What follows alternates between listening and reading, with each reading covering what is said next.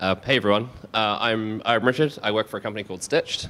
Um, just a bunch of content information. I'm from New Zealand. I'm a Kiwi, though I'm actually here today from London. It's a pretty good excuse to visit Thailand and talk to you guys about some product development.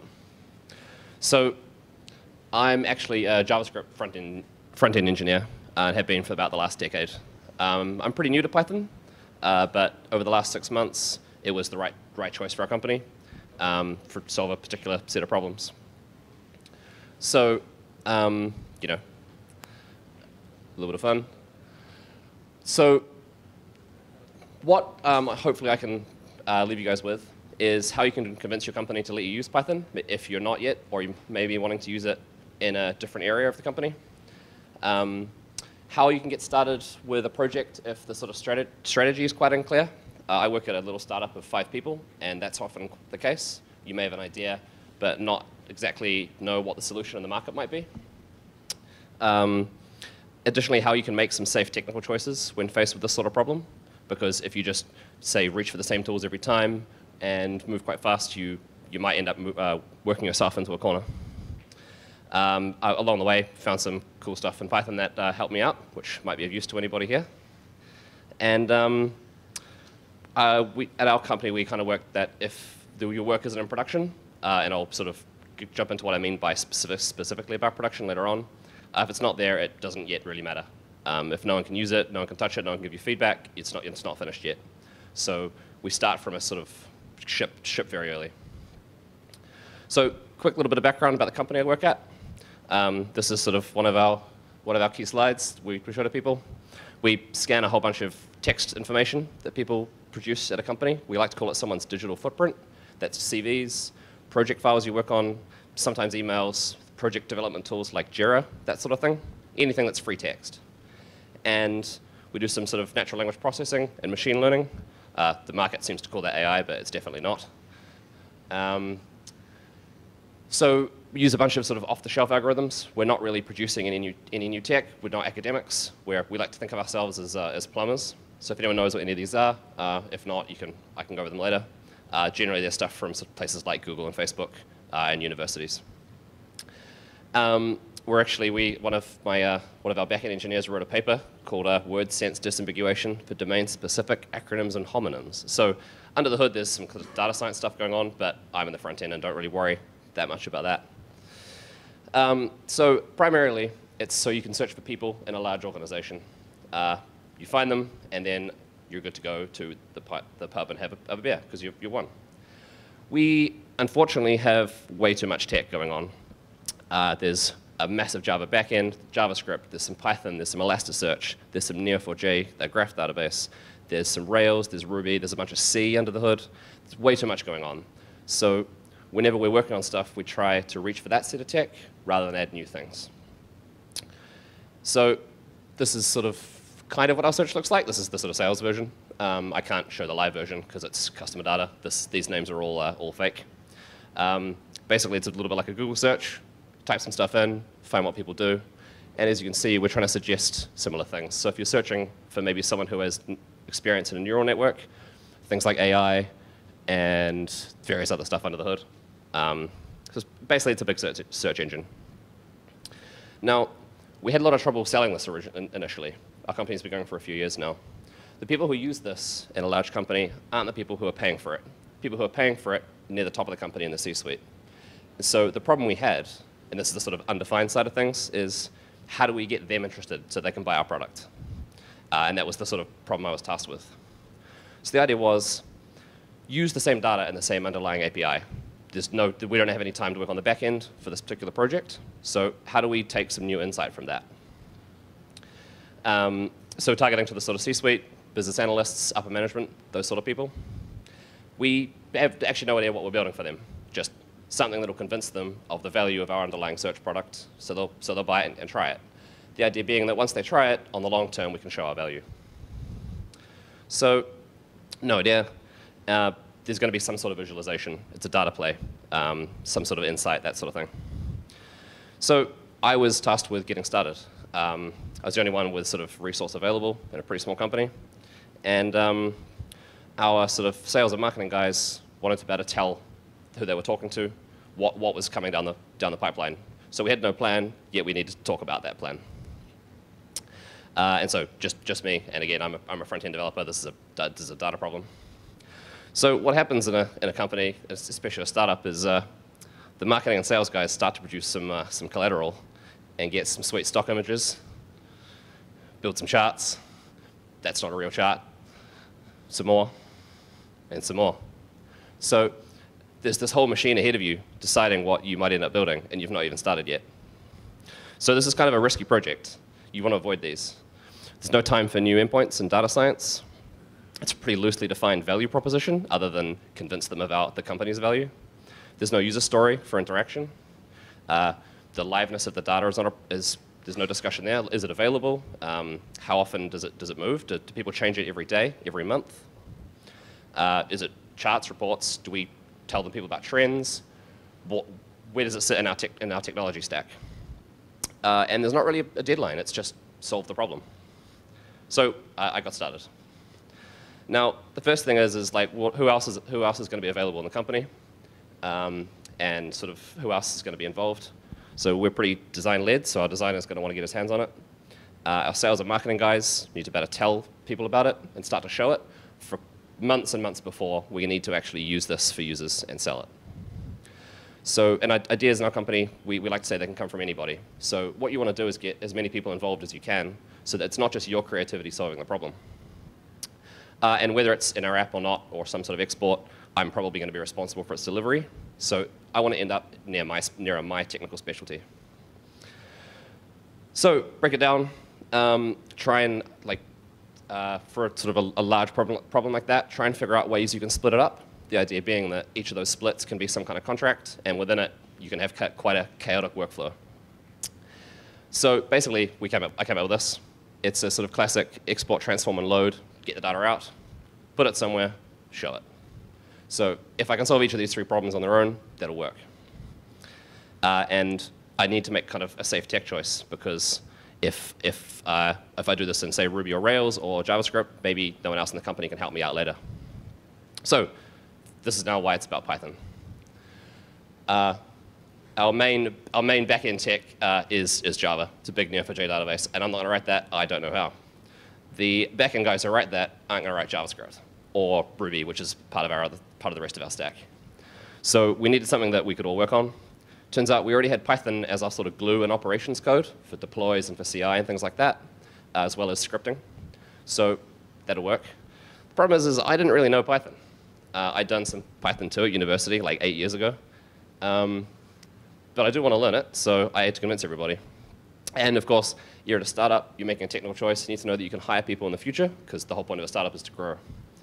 Python works for that. I mean, we're at the first PythonCon in Thailand. They're all over the world, as people here have been describing this week, this weekend. So that's all fine. Now, fortunately, we like to say we have small data.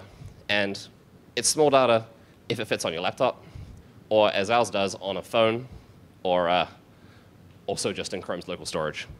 So if you really have data of that size, and a lot of, in general, people will, it doesn't matter. Just for this sort of storage layer, just use SQL of some kind.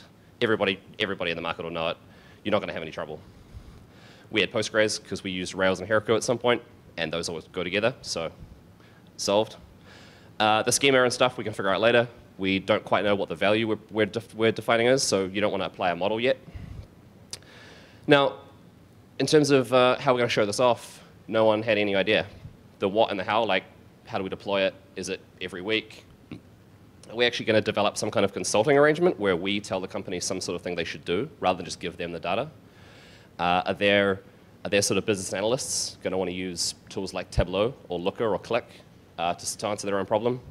Also, the why is kind of unknown. Like, we don't actually know which problems we're solving so much as solving our problem of sales. So we're going to come back to that later. So what you want to do is, if you're starting something new, is ask around. Now, we already had Python in our stack. Some of my colleagues know how to use it. Actually, the guy speaking next door about scraping was with us at the time, and he's the one who added Python to our stack. The community is amazing. Thanks for having me here. And so just ask for help, basically. Personally, I learn interactively. I'm not really one to go get a textbook and read all the way through it. I want something I can get my hands on, some kind of maybe guided tour or some kind of challenge, code test, those sorts of things. So the first thing I found was Python cones. Anybody here used Python cones or Ruby? So actually stolen from Ruby. You basically get this Git repo, and it's like 200 failing tests. And you just step through it one by one. Teaches you the syntax of the language. So with Python, it was the first time I had seen the none type. The languages I worked in didn't have that. And it's not that clear, but basically each of them are just a step that you need to make pass. And I spent 3 or 4 hours on a train doing this, and at the end had a pretty good understanding of the Python syntax. So if you're ever getting started in something, try look for an equivalent of this. It's not that visible, but there's sort of, within it, it's quite comedic, so it's kind of fun to go along. This is about making something not pass, making a Lord of the Rings joke. So now I knew some Python, I need to actually get started in some kind of environment, whether it's a text editor or something. Now, I'm kind of from the hipster side of technology. I didn't grow up using IDEs or Vim or Emacs.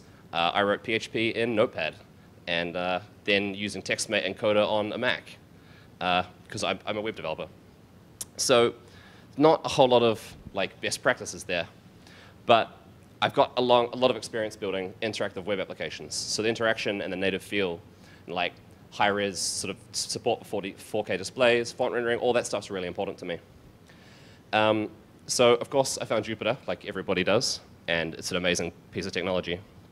But this and the whole ability to the ability to show the sort of lineage of your work and stuff is amazing, and as is the interactivity. But to be honest, this interface doesn't really work for me. It's a little bit more old school, a little bit more sort of engineering side of things. No disrespect at all. So the second really interesting thing I found was this tool called Interact. That's a self-contained app. It's also, they have a plugin for Atom called Hydrogen. I think it plugs into various other things too. It is actually a Jupyter Notebook under the hood. You need the kernel and stuff installed, but it's super pretty and feels a bit more like a native macOS app. And I was able to even get our web designer, our visual designer, to be comfortable using it. So if you're sort of in this area, maybe give that a try. Also, I'm quite a fan of code vomit. So sometimes, if you've got code that has an uncertain future, you just need to throw it all out on the page and skip some of the best practices. And it's good that my previous colleague, Michael, is in the other room, because at our company, he was the one telling me to never do this. So you can break some of the rules. Skipping some tests, skinny models, automatic documentation, definitely write comments and stuff. Applying sort of OO principles and modeling. Oh, sorry. You can skip a bunch of that if you're just trying to figure out a problem space. You're exploring. You're not necessarily solving yet. Also, you can probably skip performance considerations, although it turns out that Python and pandas is damn fast anyway, so it was fine. But I mean, in this case, if it took all night to run this export, it didn't matter. It just meant that data would then be live at an interface of a day rather than every minute, which, again, you don't know the problem yet, so it doesn't matter. Be super verbose and write for the next person who's going to use it, because it's probably not going to be you. And even if it is, it might be in 6 months and you don't know what you're doing. So try not to write that magic code. Make it super iterative, really simple. Use simple constructs. Be pretty verbose if you have to. Right, so also, you can totally skip your database at the start. I mentioned Postgres before, but I didn't need a database engine yet. All I needed was some kind of data structure. So of course, I reached for pandas, and you all saw Wes's keynote, and you know why this is amazing. So I can probably just jump through this. But also, you skip having migrations or a server.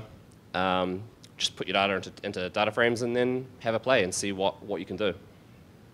Now, so at this point, it's a Jupyter Notebook running.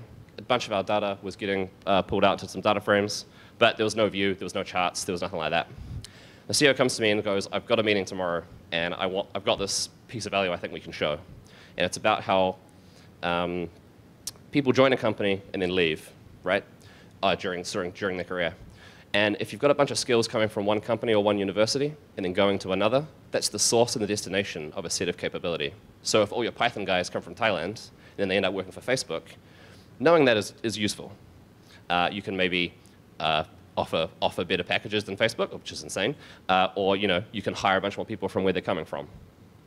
So the CEO was all like, you got to get this done by tomorrow. Like, I want to know if this works, basically. It's not a requirement, but if this works, this is really helpful. So I very quickly had to do some sort of viz output. So I just reached for matplotlib, as many would, mostly because I literally typed into Google Python visualization. Now, the thing is, what came out was this. And so these are some companies on the left. We work in financial services in London, so it's banks, heading to companies on the right. Now, for starters, the data was crap. Below that was like a long tail of about 200 companies with one person in and out. So that didn't help us. But also, what I realized was it was going to be pretty difficult to make this look to the level we want. Also, our designer saw it, and he was not happy. So that was we'd figured out a pretty big risk about this project. So an important thing here is your decisions will affect other people in the company, even the non-technical ones. So if I grabbed this, I would have sort of built our designer into a corner in terms of the visuals he was able to deliver. There's going to be a pretty big UX and API learning curve to matplotlib. I'd done a lot of data visualization work on the front end, and it was quite a different set of assumptions. So our designer looked at me like that, and this is actually him describing how he's going to choke me if I choose this. So I needed to make a better choice. Now, so what we did is, it's actually time to review who your users are, and not just your actual users, but within your company. Who are you trying to convince to do this? So leadership, the CEO, the senior management, he obviously had requirements literally that day. The sales and marketing guys need to better talk about this before you've built it, because if it takes a month to build, they're not going to wait to tell people about it to try and foster interest. Also, they're a version of user research. The designer, if you give your designer ability to edit it, then you'll both be happier. So what you're really doing is building a feedback loop inside your company. Now, we like to think of it like this. You have an idea, you figure out how to tell people about it to see if it's useful, then you show them something, then you try and sell it, and then eventually you've got users. Now, each step of this gets more expensive, but each step feeds back to the start. Because if your idea is wrong, or when you tell people about it, they hate it, you go back to the drawing board. As you move to the right, which is that way for you guys, you get a lot more information, a lot more certainty about what you're shipping. However, you get a lot more cost as well. So you need to get these feedback loops to work really well. Also, if it's not in production for us, it's not working. So you want to be pretty transparent about that. Try and allow sort of people to collaborate with you. And even the biggest features are just one step at a time. So that's the whole continuous delivery sort of thing. So our sort of most valuable player here was Jupyter, because it lets you get started real quick, lets people see it. I can check it all in, ship it to my designer, who we convinced to use Interact, and you've got sort of a feedback loop of everybody involved in the company. So we needed to do some better viz, and found this tool called Bokeh. Does anyone here heard about Bokeh? Or Bokeh, I think. So a couple of people. No offense to matplotlib, but this is way better in terms of building dashboards and 2D visualizations quickly and easily, which is very important. Now, I'm a JavaScript developer, and I love D3. It's what we do. I love it a lot. And when I typed that into Google, Python and D3 and Jupyter, I got Bokeh. It's not actually D3, but it's sort of philosophically pretty much the same. It allows you to export stuff. So you can export to HTML, to PDFs, to websites. So you've got a lot of options available to you. There's some interaction via IPython widgets and things like that. And our designer was able to relax, which was pretty helpful. So the first day of using Bokeh, we got this sort of stuff coming out.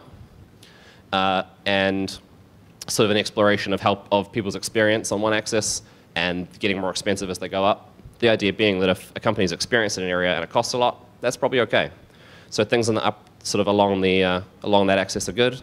The lower right is something that you're good at that's cheap, and the upper left is something that you're not good at that's expensive. So that was really cool. It was like 1 day of value. The bottom is sort of a tree map of people's skill sets. And so we're now looking at production. We've used Heroku. Anyone here use Heroku? Right, OK. It's owned by Salesforce these days, and basically it gives you this. It acts as a Git remote endpoint. You push to it, and your code is compiled and run and hosted, and there are a bunch of cool stuff you can do. This, again, lets you get something into production from your Git in like an hour tops. So we're doing Python in production, add some Flask. I presume more people know about Flask, hopefully. Now, again, we're skipping our database here. So we've got data frames of data. There's this thing called pickle, which basically writes it to disk and then loads it back in. And okay, that's really dark. Basically, when our Flask server booted, it loaded about 30 meg of data from data frames as pickles.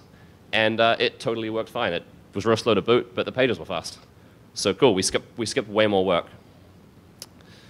So then you want to tell a story. We're trying to solve a problem here. So what's your user story? Now each of our sort of Flask routes are a bucket page, so you can click through things.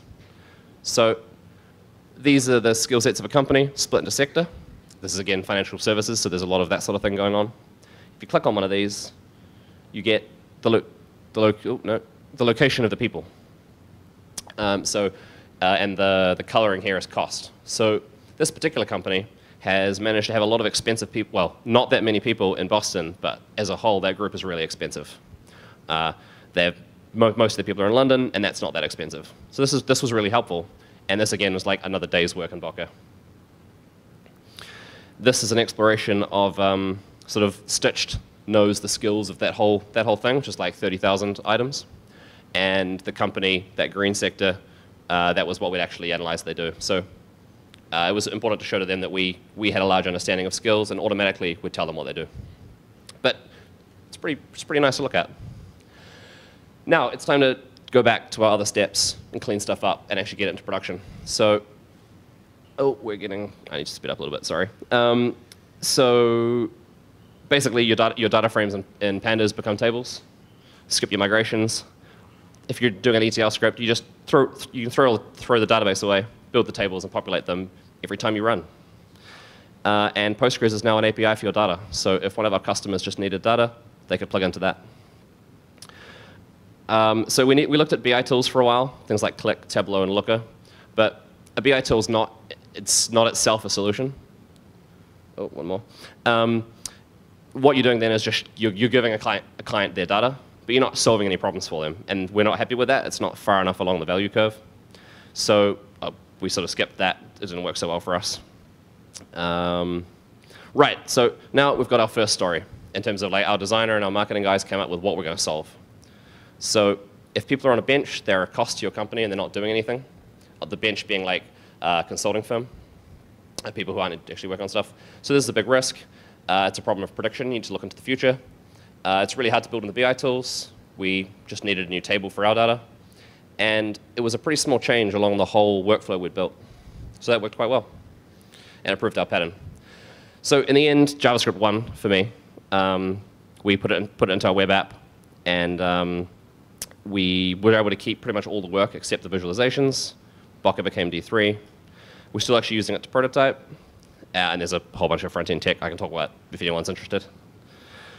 We're still, our ETL script is still in Jupyter. It really helped us. I was not free. Our backend guy became free.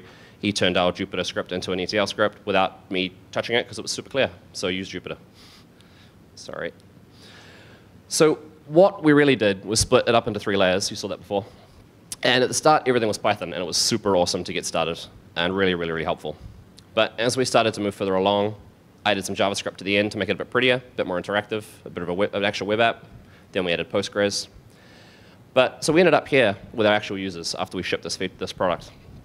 However, we still use Python to prototype all the way along using everything that we've built so far. So nothing got thrown away. Right, so what did we learn during this? Build something really simple because you don't know if you don't know the answer to the problem yet, just, build something simple. Take stuff off the shelf. So Python, Jupyter, Docker, things like that. Code for the next human that's coming after you. So just code really simply. I'm sorry I didn't have a code example, but basically you look at it and you're like, this person's not a good developer. If someone looks, sorry, this person's not trying to be too smart, I think is a good way to describe it. Split your stuff up, because if you split up your workflow, within each thing you can kind of do what you want and be chaotic. But as long as each step works well together, has an API contract, for example, then you can get a reliability from there. Iterate early and have a production story. So right from the start, I was able to show stuff to our designer. We were able to have the CEO come up with an idea and get feedback that day. Able to have sales and marketing use an exported version from Docker. It was really powerful for us. What you're really doing is empowering your team to use the tools you're using, and you'll get way more done if it's not just you. It's actually totally fine if a tech is new to you, and but if it's not new to people in your company, then that's fine, you can learn from them. The other way around is bad. If it's not new to you, but new to everybody else, you're building yourself into a corner. So if I built all this in JavaScript, I'd be the only person who could ever work on it. Python, however, is used by way more people, at least in our company. And I was able to end up in my domain, though. The actual visual output was JavaScript and D3 and React and all sorts of goodness. So in the end, we're pretty happy. Also, if you're building something in a product environment, every feature you come up with is a roadmap. So each visualization we built, each bit of tech, everything from a support point of view, you have forever until you remove it. So adding stuff is quite risky, and try and add the smallest thing possible. Right, that's everything. Sorry I had to speed things up there at the end, but I now fortunately have a few minutes for questions if anyone's interested. And that's how you can contact me if need be. Thanks.